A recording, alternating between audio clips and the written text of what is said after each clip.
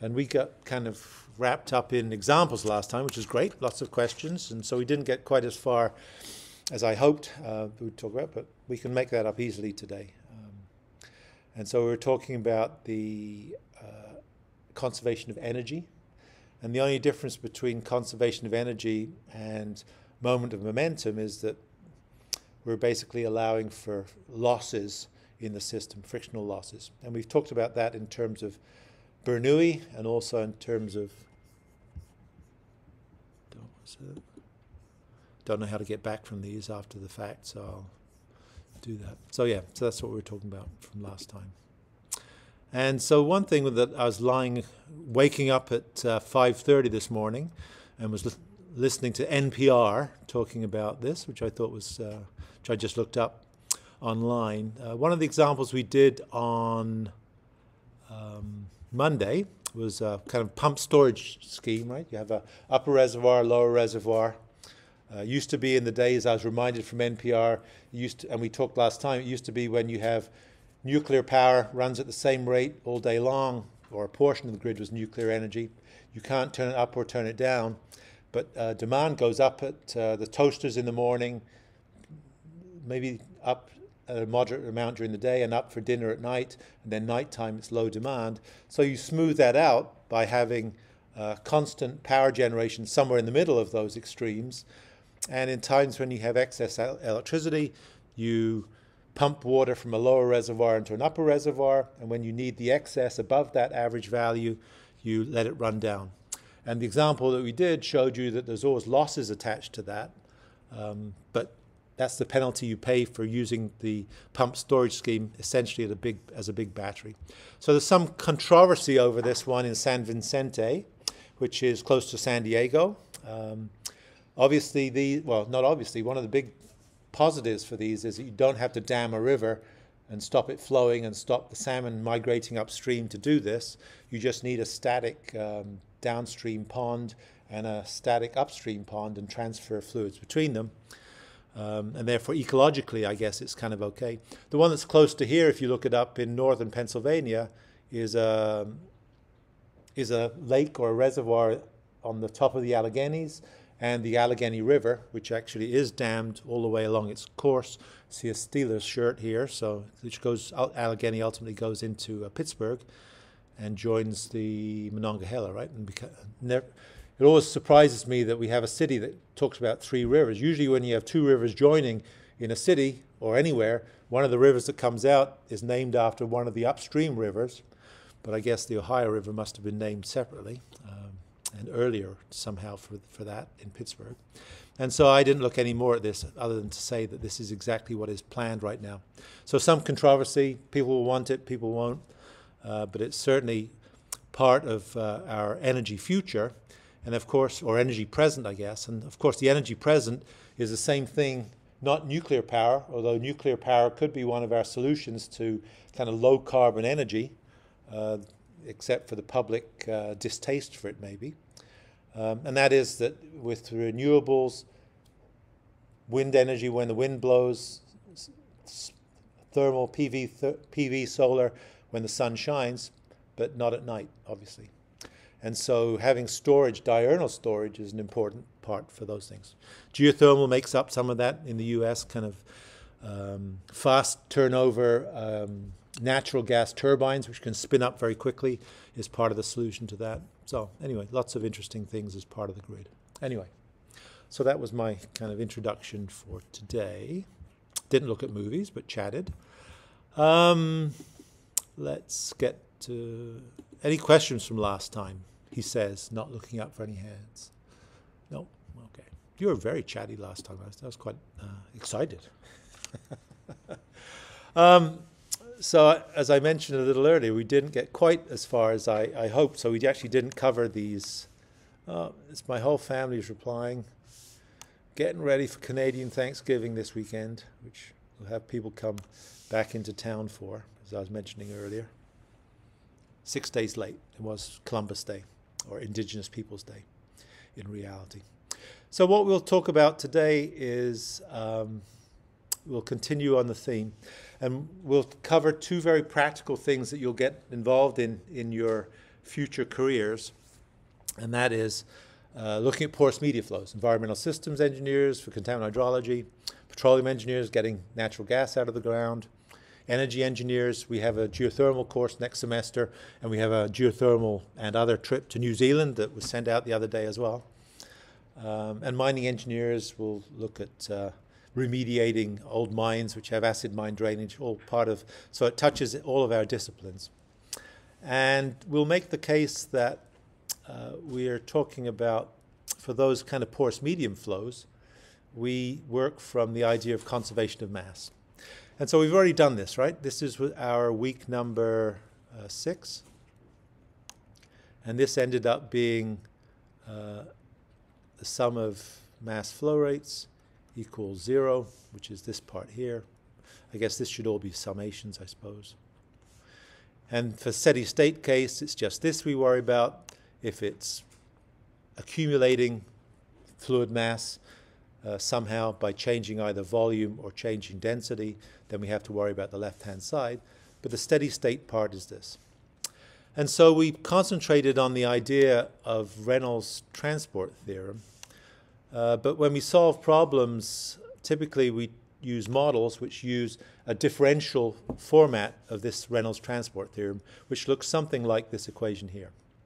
And so what I want to do today is merely see where this comes from. And so kind of we'll go a little bit backwards by looking at differential, so-called differential analysis. And I know that as soon as you start talking about calculus, people's minds kind of close. But let's imagine, well, we've kind of been doing these control volumes, which look a bit like a differential cube. And it's nothing, of course, to be frightened of. It's just something to realize that it's a foundation of engineering and science for the last 200 years. And that is, if we draw things in our Cartesian coordinate direction, we could have a velocity which will be in the y direction here, and we'll have a velocity outside the other side which is equal to the change in velocity in the y direction times, let me write the lengths on this. So this is a unit length in the y direction, this is a unit length in the x direction, and this is z, small lengths. And so we could multiply this by dy over dy, which if you're multiplying by 1 just means that you're taking the velocity on this other face is going to be equal to the velocity on the upstream face. The velocity on the downstream face will be the velocity on the upstream face, this term, plus how it changes in the system. So it changes at a rate at dvy dy multiplied by the length over which that occurs. And really it comes from just multiplying this change in velocity by 1.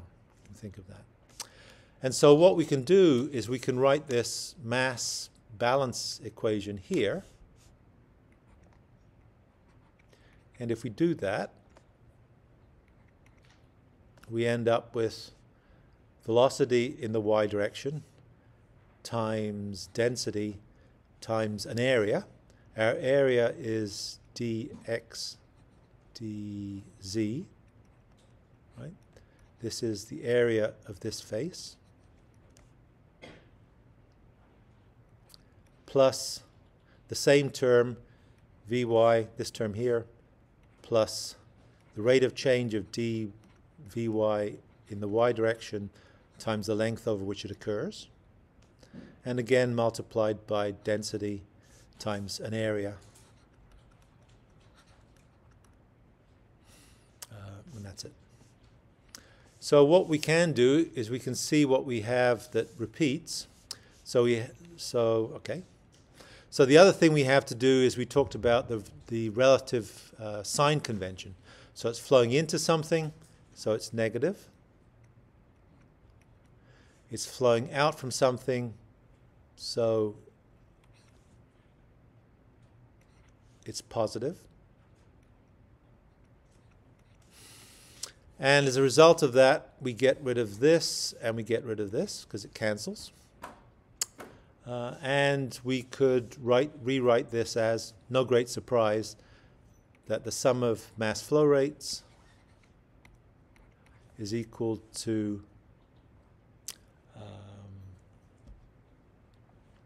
let's multiply by what do we want to do?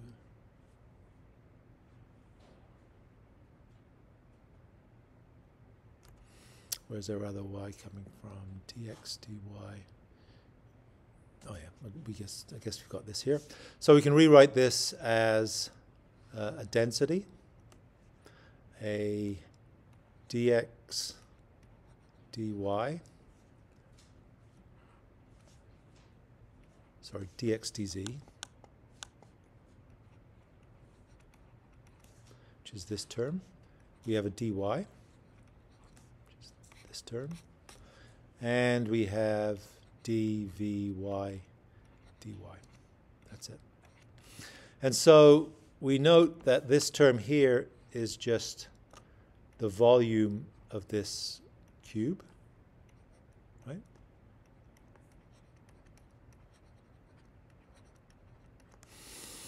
And this is going somewhere. And so, and this, if it's steady state, is equal to 0. And so we end up exactly with this term here on the right side. So we've done it for one of these. If we do the same thing for the velocity in the x direction and the velocity in the z direction, so the x direction would be, this would be vx, etc. Then this conservation term here, sum of momentum in the is equal to 0, just ends up being 0 equals density times volume times dvx dx plus dvy dy plus dvz dz. And so this is what's called the continuity equation. It conserves mass. So this conserves mass, as you'd expect, because we call it conservation of mass equation. And so if we look, for instance, in one direction, then what we can do is we can write this in one direction. Then it turns out to be that dvx dx, we did it in y before, is equal to 0. We don't care about these other terms because anything times this is equal to 0. So these, we can just throw them away. And so the utility of this is that if we're looking at, say, flow within a porous medium,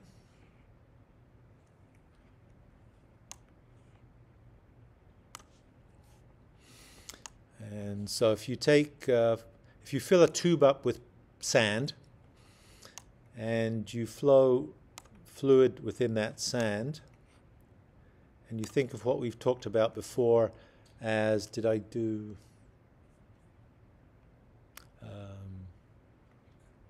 C0, C1, and if you looked at the height to which fluid arose in each of these ends, this would be P0 over gamma, and this would be P1 over gamma. This would be the height that fluid would rise above it. So you could think of this as a cylinder in the ground or a cylinder in a lab which is full of sand. And if you looked at the velocity of flow that occurred in here, and we could write, if we could look at these as being something that we call hydraulic head is equal to the elevation head plus P1 over unit weight. I guess we could also add this length here as V squared over 2G. So this would be at what we've called our energy grade line. The green would be what we've called our hydraulic grade line. And so in this, what the assumption is that 1, the v squared 2 over 2g term, in groundwater flow, the velocities are so small, we just throw them away. We don't care about them. And so if we don't care about this, what you could do is you could do an experiment where you put this cap this full of sand, flow water through it at an elevation that's higher upstream and lower downstream, and you measure V. And you get what's called Darcy's law, after Henri Darcy of the town of Dijon in France, who apparently was the engineer who looked after the fountains of Dijon. And Darcy's law says that velocity that you get out of this is equal to a hydraulic conductivity times a head change over a length, with a minus sign here. A minus sign because if you draw this out, this is head in this direction, this is the x direction. So here, a positive gradient in this space would be an angle like this, right? Positive gradient looks like this. Negative gradient is this. So positive gradient is this. So this is definitely a positive gradient, but the flow is going in the minus x direction. So that's what that is. And we could also write this as being velocity. If we ignore the fact that these that this elevation here is important, we could write this as minus permeability over viscosity, change in pressure with length. So this would be how petroleum engineers would write it. This is called permeability.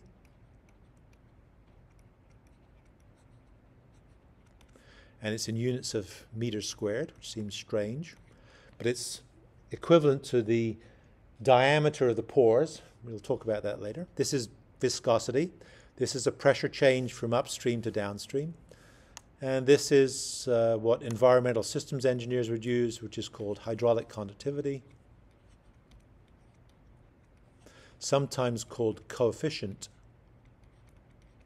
of permeability, and sometimes incorrectly called permeability. But the units of this are meters per second of velocity, which makes more sense, right? This is a velocity, this is a kind of velocity, and this is a length over length, which is dimensionless, which says that the higher this gradient is, the faster the flow rate would be. And so it may seem a bit random we mentioning those things, but what we can do with this, and I'll find it easier to do with this one first, is we could just throw it into here. And so if I write porous media flows, or porous medium flows, flows in porous media,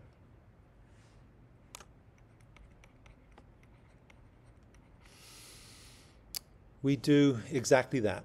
And so what we do is if we substitute, we end up with d, well, let me write it out.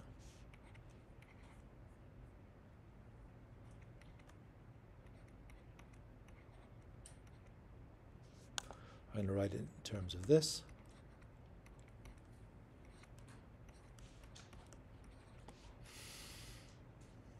Which we could rewrite, which is what we solve, which we could also write as k d2h dx squared. And so we have a PDE that we can solve, and that's how all computer models work.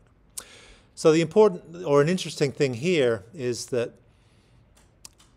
the equation that we've substituted this into has only been a conservation of mass equation. We wrote it up here, that's exactly what it is.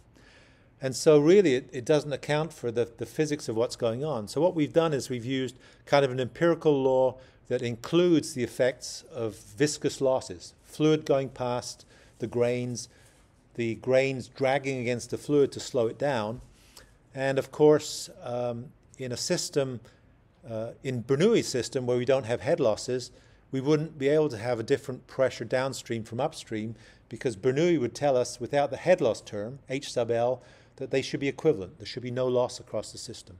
But the essence of viscous losses is that there is some drag, and so we've kind of empirically included it through this law, which has allowed us to represent that. And so that ends up being a useful way of doing it. But it's important for us to realize that we've only used conservation of mass and kind of a kludged law effective. This effectively represents H sub L in our Bernoulli equation. So that's important to realize. And so what we could do is we could try and use this equation to solve some problems. And we'll call this flow nets. And it's really an incredibly powerful technique. And if you're taking 452, which you won't be probably in your career right now, but you might be in your senior year for environmental systems engineer. If you're taking out of sequence, you might have seen this already. And the idea is that we can use this equation, or Darcy's law, to be able to solve for flow within a net. And so the idea is that we can use it for flow in porous media, but we can also use it for flows in other systems. So obviously this isn't a porous medium. We don't fly planes through porous media. We fly them through the atmosphere. And we've kind of drawn these, we perhaps haven't drawn this net around it, but we can. And if you go, I'll let you draw that, you could probably remember kind of what that looks like. You could imagine that if we took a geological structure like a dam, we could draw a similar flow net that goes from upstream to downstream, which is what we're emulating. And the important thing about that is that we can show that for this particular equation,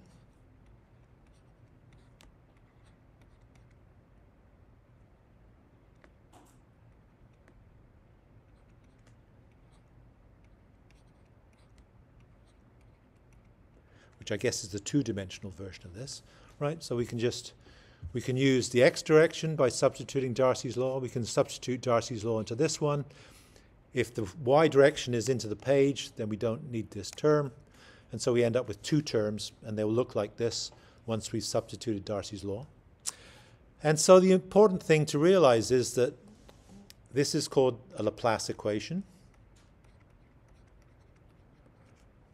after Simon de Laplace, I guess, the famous French mathematician.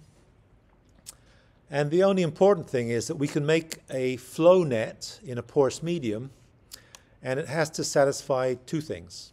I could take a portion out of this maybe with a different color.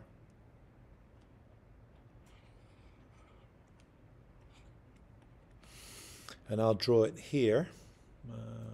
I'll do it this way. Oh, I didn't mean to use purple, but I've got purple, fuchsia. So you could imagine flow between two streamlines, and you could imagine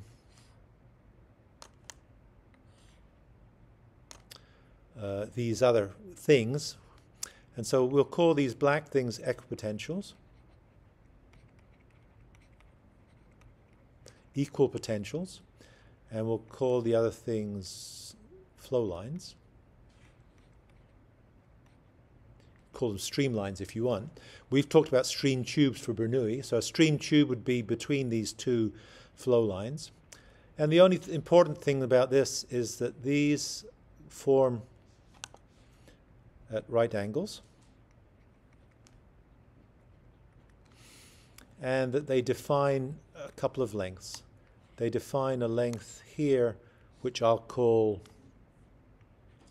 dl, and they form a width dw, and they have a velocity at which stuff flows. And I'll define these in terms of two heads, h0 and h1. right? So remember, we talked about the head being the sum of the elevation head and the pressure head, where we throw away the velocity head. So that's what these are here. And we can do something very simple with this. And that is that we can take Darcy's law. We'll forget that the negative term is here. We don't need it because we're summing it equal to 0. And so this would be hydraulic conductivity dH dx. And I could write the volumetric flow rate, which is equal to the product of the velocity times an area, which is going to be equal to dW, right?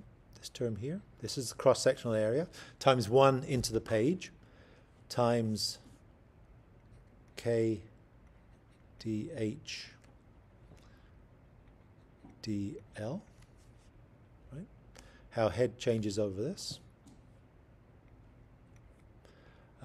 which is equal to dW over dL times K times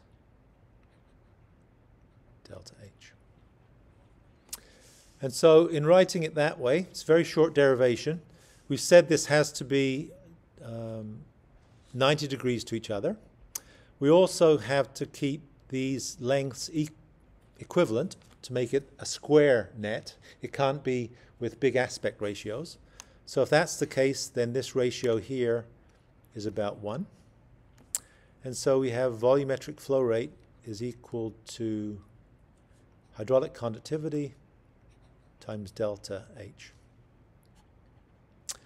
And so if I draw this out to now draw an entire net that goes from, let's see how I'm going to draw. I'm going to draw, let me use the same colors so it looks the same. Say if I'm looking at flow along a given length, from upstream to downstream, then the flow net that I'd have would be something like this.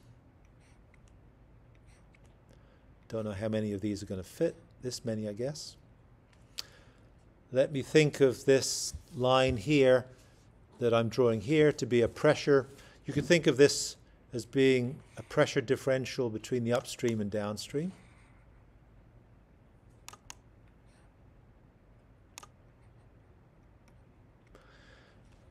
I could draw the Z on it as well if you wanted to, right? So this would be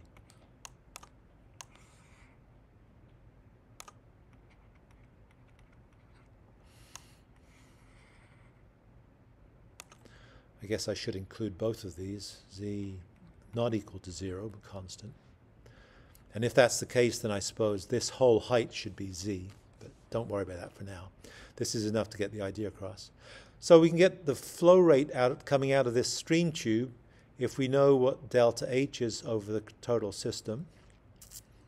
And we can take delta H as being equal to, we need delta H being one of these individual delta H's. So I guess this would be actually not delta H, but H 0 minus H1, right? So it's the delta H between one of these things upstream. And so we could get that value as being equal to hydraulic conductivity times the total delta H. This actually is H0 minus H1, which would be H0 H1 is equal to the whole thing divided by the number of drops. So this would be 0. This would be 1 drop, 2 drops, 3 drops, 4 drops, 5, and ND. What do I call ND? So that'd be 6. Right? So the incremental drop is going to be equal to the total drop divided by how many incremental ones. And that would be the flow rate out of one tube.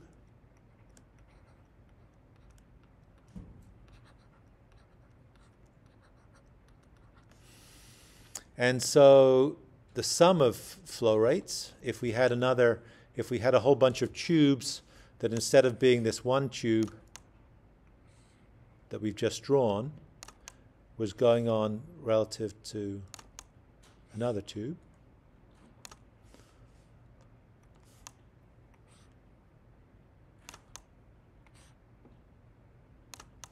Look like this. So I'm just expanding the one on top. 2. A lot of drawing today.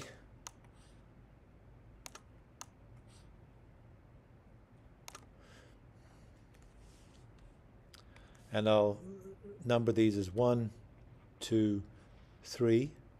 Number of stream tubes equals 3. And so the sum of Q is equal to Q1 plus Q2 plus Q3. Each of them have to be carrying the same fluid because of the way that we've defined this. This would be V1, V2, etc. And so bottom line is that the sum of the flow rates has to equal the number of stream tubes times Q, which equals the number of stream tubes times delta H over number of drops. And I've missed out the K somewhere, times K. So pretty straightforward derivation, but a really powerful method that says that if you want to get the volumetric flow rate through something, you can get it from knowing the hydraulic conductivity, knowing what the total head drop across the system is, and being able to draw this flow net that satisfies the boundary conditions. And so the boundary conditions would be, if I do this as a big fat one, let me do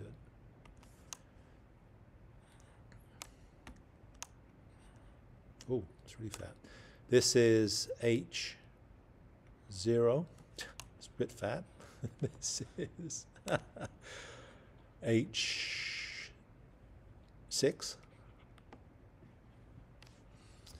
And these are constant values of head, right? Because, and the other boundary conditions that we honor are that this is a no-flow boundary, so it has to be by definition a streamline.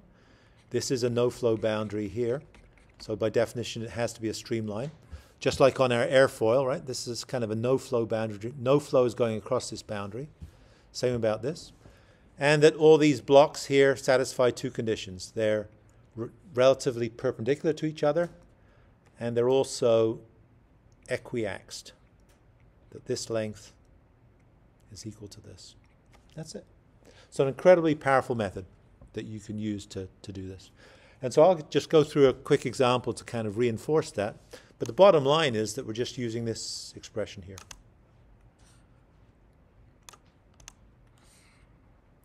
And so we'll go back to the figure that I just kind of flicked forward to in the notes to kind of reinforce that. Maybe I'll make my green a little less blunt.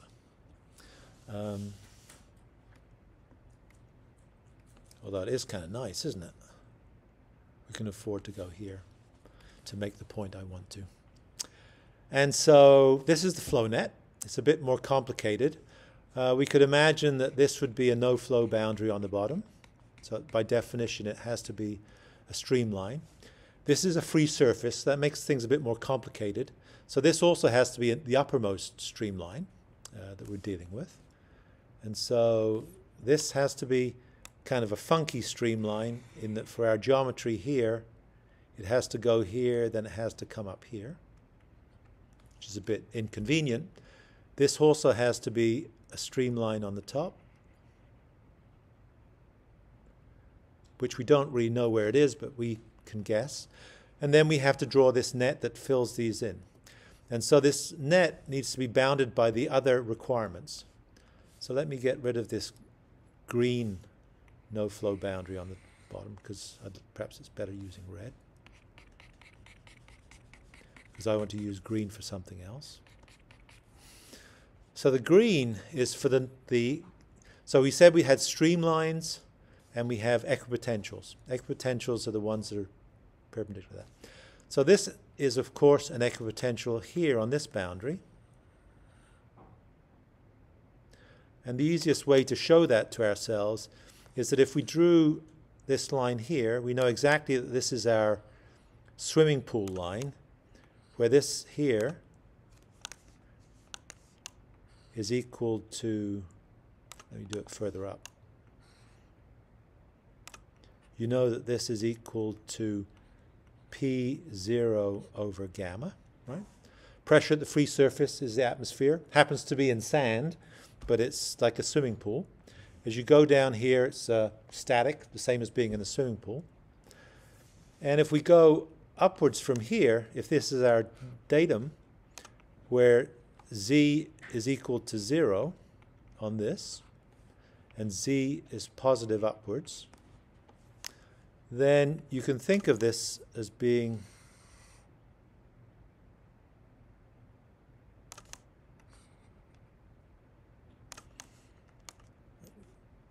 I should do it here, right? This is Z, right?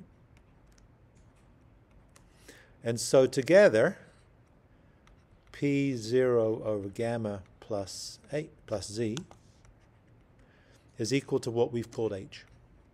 And so since these add together to be the same, so Z is 0 here, this length, and as you come up to here, it's equal to whatever this elevation is. And this elevation relative to this datum is equal to the hydraulic head of this free surface. And the bottom line is that because they both sum up to this prism, which is the same value all the way down here as you go down here, the sum of these two is the same, this has to be, by definition, an equipotential. So we have an equipotential.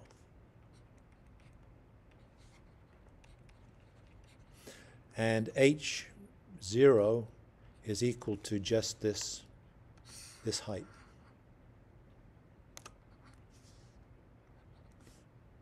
This is H0. And by definition, it has to be an equipotential. We can make the similar argument for this place here, right? This is sitting under the water. So I guess the pressure head would be equal to the height of water here. And the elevation head of this would just be equal to the elevation head would just be equal to Z. This is a bit more obvious because it's a straight line. This would be Z9, and this would be, trying to keep my colors straight, this would be P9 over unit weight, this height here. So I guess all we've done is we've made the point that these should be equipotentials, this green line here and this green line here. We have some upper and lower streamlines. This is our upper stream, whoops. This is our upper streamline here. And this is our lower streamline here. And we have to fill in the rest to be able to look like an equidimensional net. And so this is my attempt at doing that. And if you agree that it satisfies, most of these are kind of right angles. Most of these are kind of equidimensional. And actually in this we have another requirement, is that each of the stair steps on this curve have to be roughly the same increment. It has to be 1, 2, 3, 4, 5, 6, 7, 8, 9, or I guess 0. 1, 2, 3, 4, 5, 6, 7, 8. And then there isn't one here. These have to be roughly equal magnitudes. So it's an extra constraint.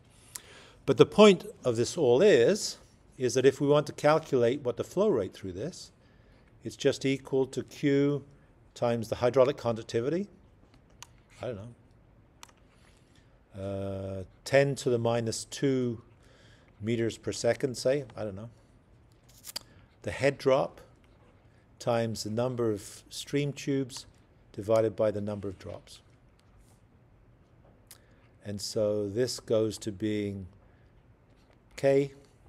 Delta H is just going to be H0 minus H9. And so in other words, H9 is physically this height here. H0 is physically this height here. So it's a positive value. And number of stream tubes over number of drops is easy. Stream tubes.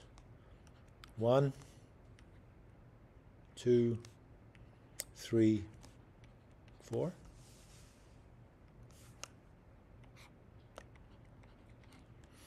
And number of drops. 1, 2, 3, 4, 5, 6, 7, 8, 9. That's it. So we immediately know that our flow rate is roughly 10 to the minus 2 meters a second times whatever H0 minus H9 is. I don't know. How tall is a dam? A small dam would be 10 meters, right? 30 feet. The height of 3 stories, 10 meters, and a half, 4 over 9. Not a bit more than half, a bit less than half. And you have your flow rate. Pretty cool. I think it's pretty cool anyway. So it's a very easy thing to do to be able to calculate that. It works for porous media flows. It works for kind of being able to do calculations. The streamline area idea that if you have an equation that is d something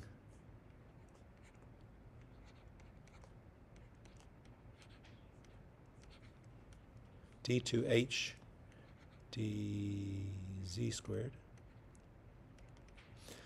If you ever have an equation that looks like this, you can always solve it with this orthogonal nets. So if you look in your textbook, you'll see that there's some examples of flows around airfoils, which we tried drawing here. They also satisfy this equation here.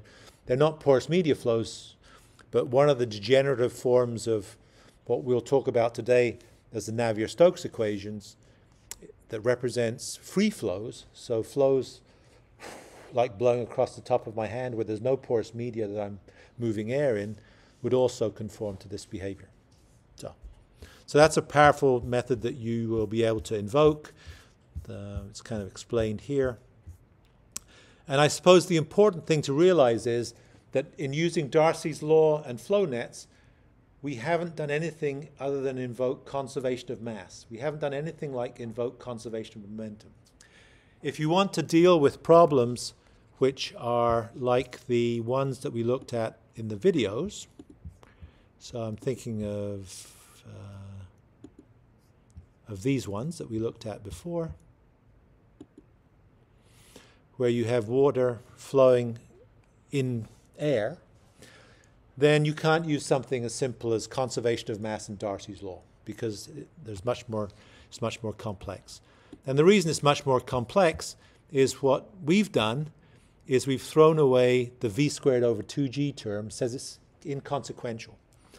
And if you look at any of these examples that we've looked at here, the velocity term may not be inconsequential. We know if we're flowing in tightly packed porous media, velocity is small, the frictional losses due to viscosity are huge, and therefore we don't need to worry about anything in terms of the v squared over 2g term.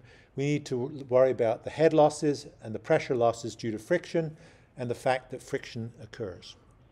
If we want to solve problems like this, we can't do that without reverting to using both conservation of mass and conservation of momentum. And it's not worth me spending time deriving these things here, I don't think. I think it falls kind of on deaf ears.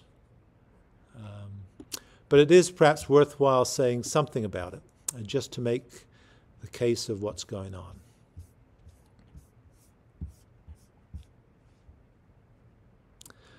And all I'll do, apart from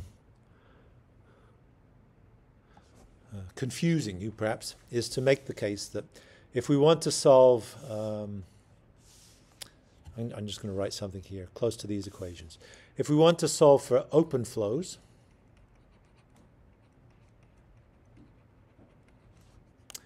then we have to use two things. We have to solve for conservation of mass, And we have to solve for conservation of momentum.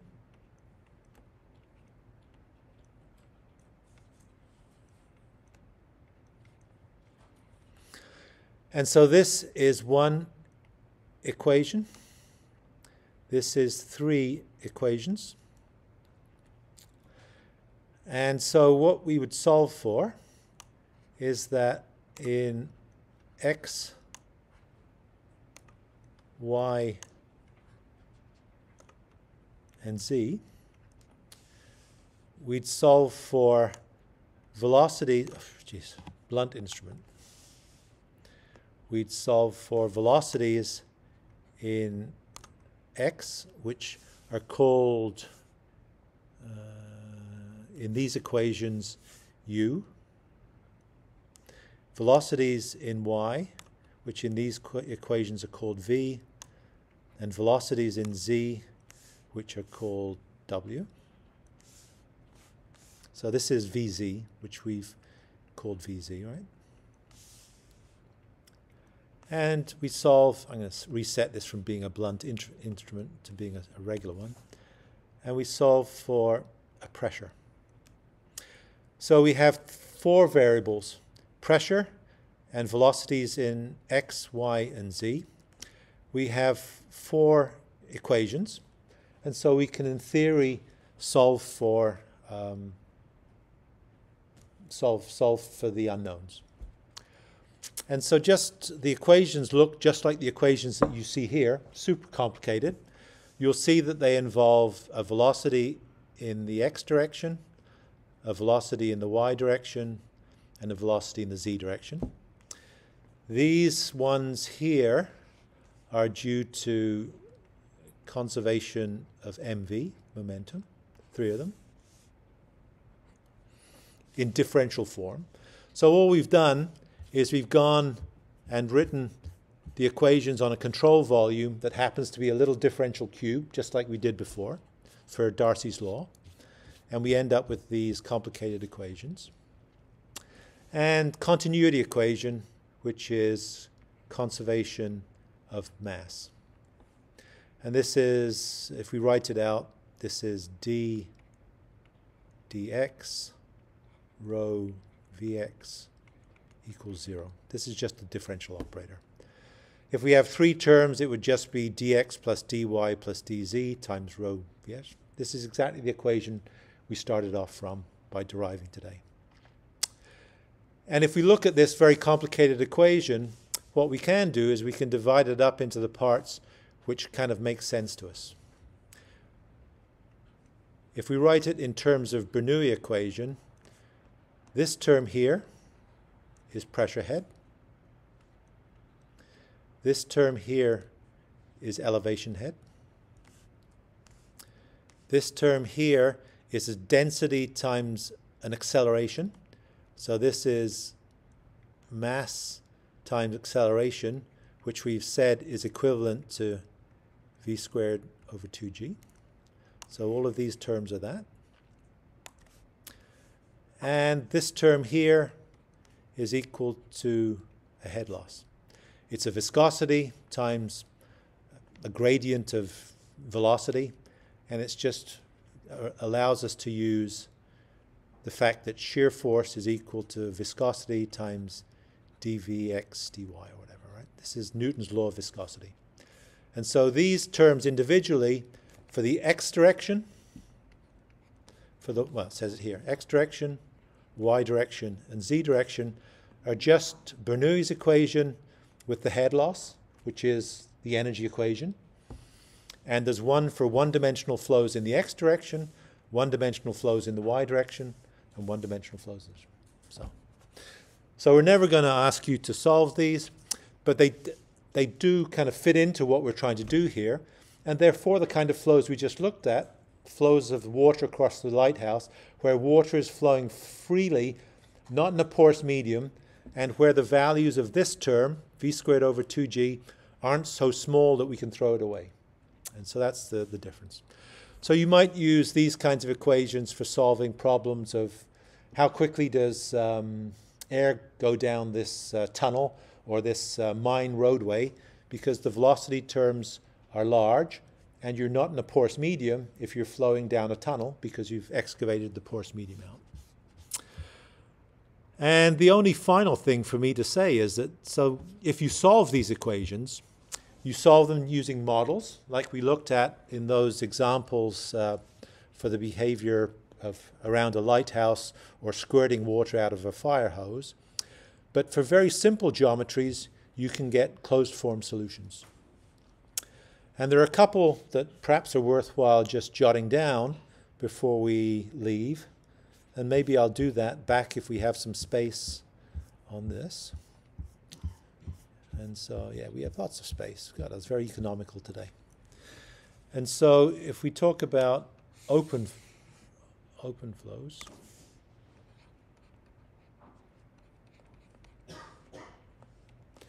and we'll call these the Navier-Stokes equations.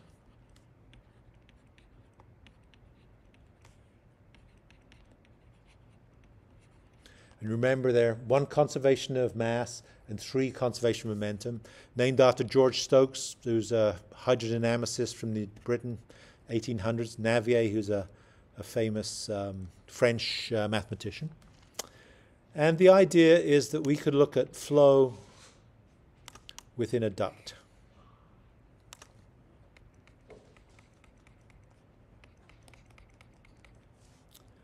We could look at changes in pressure between upstream and downstream.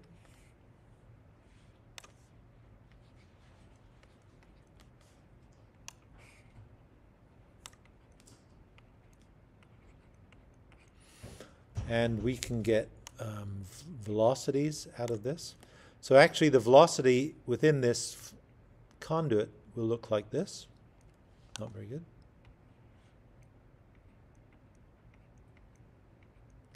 This is the true velocity. If we make that into an average velocity, where you just take the total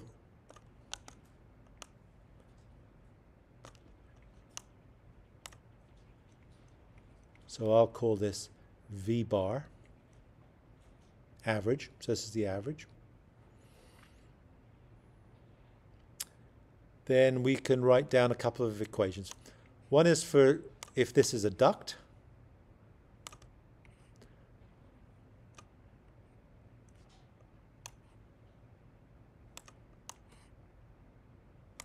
And this, oh, whoops, terrible.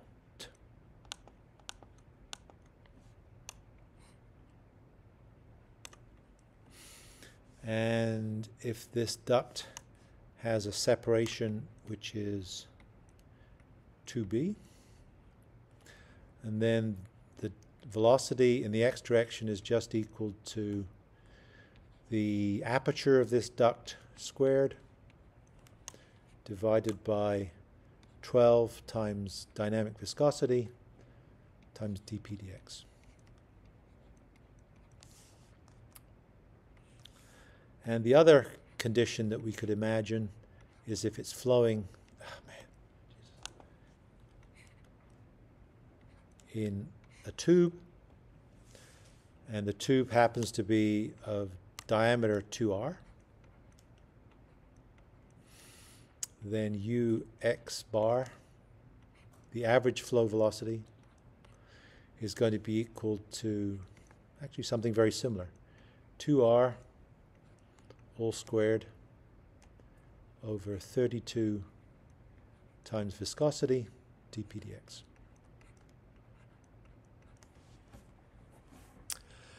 And it may seem very esoteric to write them that way, but one of the reasons for doing this is that we can imagine, one of the very first movies we looked at was this In-Grain movie. You remember, it had the blobs of fluid flowing in a porous medium from upstream to downstream. So what we could do, if we know what the diameters are of these little tubes that are going through here, if these diameters are equal to 2r equals d, we could actually work out that the permeability of that system is equal to porosity times d squared over 32. So we could think of this being a whole bundle of capillaries, little capillary tubes, which were individually flowing through. We do some analysis, and porosity is just equal to the volume of the pore space over the total volume. How much of it's open versus the total volume of this cube is the ratio. You'll see this in your other stuff. You probably already know what porosity is. And so these are standard results that we can use. It also turns out that if you have a fractured medium, the permeability of that fractured medium, if the fractures are spaced a distance s apart, and the aperture of them is 2b, then the permeability of this system is equal to 2b cubed over 12 times the spacing. Length cubed, and you remember permeability was equal to length squared. And we can always, and we talked about hydraulic conductivity, and we talked about permeability. The two are linked through this expression. Not relevant to this class, but maybe relevant to your other classes. This is permeability.